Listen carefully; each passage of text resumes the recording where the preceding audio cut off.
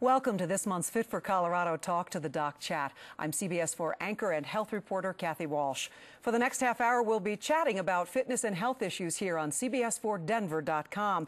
Throughout this chat, we encourage you to ask questions by simply typing them in the chat window at right, and we will do our best to answer those questions. In today's chat, we're going to discuss colorectal cancer. It is the second leading cause of cancer-related deaths here in the United States. In 2008, there were about 150,000 new cases and 50,000 deaths. It affects men and women equally, with a higher incidence in African Americans. Colorado saw about 1,800 new cases last year and 660 deaths. The good news, the incidence and death rate have been decreasing. Well, joining me today is Dr. Tom Trouillot, gastroenterologist at Presbyterian St. Luke's Medical Center, and Kim Gorman, registered dietitian and weight management program director of the Center for Human Nutrition, UC Denver. Dr. Trouillot, let's start with a graphic, and please give us an anatomy lesson of the colon. Let's take a look. Well, what you see is a cartoon of the abdominal area, and this is the colon. It's about 6 feet in length, and it starts at the bottom where the anus and the rectum, and then it continues up. On the left side, it goes up towards the area, what we call the splenic flexure. Then it goes across the abdomen and then down into the right lower quadrant where it connects with the small intestine. And its function?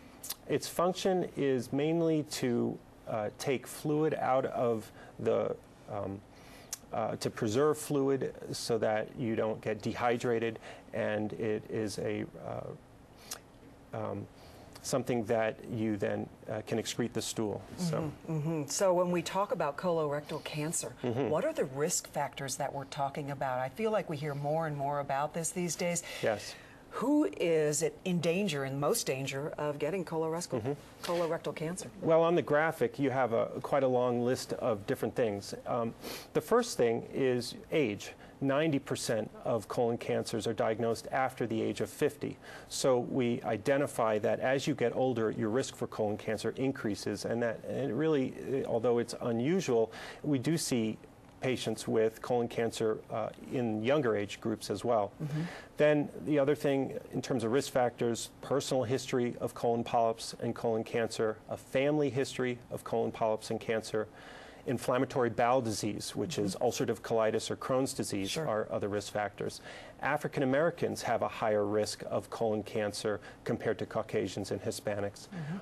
Other risk factors include obesity, cigarette smoking, excessive alcohol, a sedentary lifestyle, a diet high in red meat and fat, as well as patients with type 2 diabetes are at a higher risk.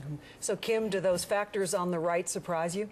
You know, I'm not surprised there, and I'm happy to see, you know, the preventable things that you can do. It's not like age. You're not going to stop that age, and genetics are the genetics, but there are some potential for us to take some action. So tell me about those. That is your venue. Go ahead. So looking at a sedentary lifestyle, looking at your overall diet, you know, we're trying to get folks to really increase the amount of fruits and vegetables in their diet, increase the fiber in their diet, but do it consistently, and I think that piece can be a little tricky for folks. What is it about red meat?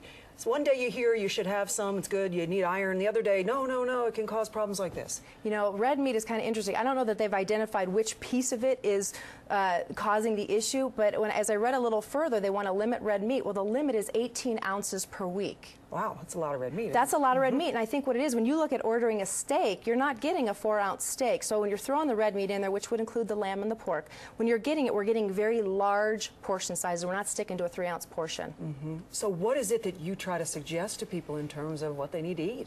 You know, regularity is probably number one, and that's going to come with an adequate amount of fiber coming in routinely. And so I would say, you know what, the easiest way to approach it is to find a cereal that you really enjoy, whether you want to do it for breakfast, you want to do it as a snack in the evening, but it's one that's you can actually get 10 to 15 grams of fiber in a small bowl of cereal. And if you're doing that on a daily basis and it's introduced very gradually, you have adequate fluid in your diet, you'll see that your evacuation process is very routine. You have less waste sitting in that colon lining. All right. Doctor, let's go back to a little bit more on this particular cancer. We keep using the term polyp. Yes. What is a polyp? Yes. A polyp is an abnormal growth in the lining of the colon. And so what we're trying to do by identifying these polyps is you're trying to get to the precursor to what will develop into a colon cancer. So there are different types of polyps. The adenomatous polyp are the precancerous polyps. And on the left side of the image there, you see a cartoon of a polyp that can form, and then on the right side, you see actually from a colonoscopy a polyp, and this polyp is what we call a pedunculated polyp. It's on a stalk, and there are different shapes to the polyps. There's ones that are on a stalk that you can remove. There are ones that are flat. Recently in the press, there was a discussion about flat lesions, and you can understand that if you're trying to do, say, an imaging study in terms of screening, you may miss a flat one, and that's where a colonoscopy, or actually imaging with a colonoscopy, you're going to see those flat lesions easier. Right. The adenomatous polyps, about 2/3 of the time is what we find, and those are the ones we really try to go after. If you're looking at someone's age, at the age of 50, you have about a 25% chance of having an adenomatous polyp, and that goes up from there. By the age of 70, you have a 40% chance of having an adenomatous polyp. And what causes the growth of these? Well, there's probably a number of factors. One is it's a series of things that occur over a number of years. There's a transition from a polyp, going from a small polyp to a large polyp to actually a cancer, and that evolution is probably over 8 to 10 years. And environmental factors, exposure to nitrosamines and different toxins that are in things like barbecue or tobacco smoke, those are some of the things we worry about. And what we find is there's also a genetic susceptibility. So that's where there's families that are at risk for colon cancer at a very young age, and we think those have to do with, we've identified genetic mutations, and that's what puts them at risk for developing colon cancer. And Kim, I think we mentioned